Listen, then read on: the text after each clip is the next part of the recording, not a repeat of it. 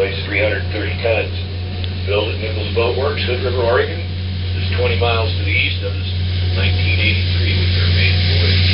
Built to line with 100,000 liters twice as large as the Pacific. There in that.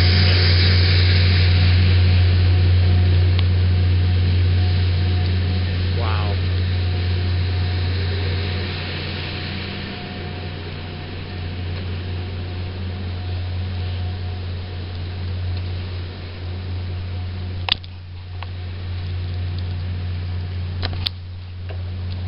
As we make our turn to head downriver, looking out ahead of us, you see this low-lying ridge in front of us. This is the toe of the Great Bonneville Slide, one of the largest landslides ever take place in North America. 700 to 800 years ago, all this material, about 14 square miles of it, slid off of the north wall of the Columbia Gorge, slid completely across the river, blocking the river off. Water backed up as far as Idaho before it eventually eroded its way underneath it, created a natural land bridge, referred to in many Indian legends as Tamanon, the Great Crossover, or Bridge of the Gods.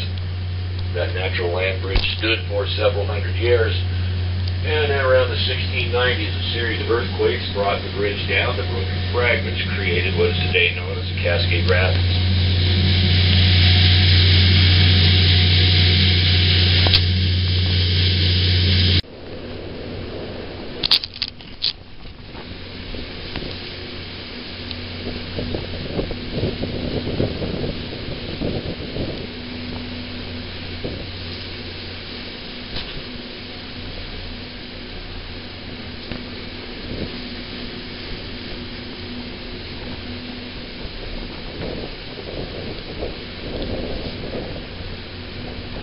Back in 1927, Charles Lindbergh was flying west down the Gorge on his way to Portland to dedicate the new international airport at Swan Island.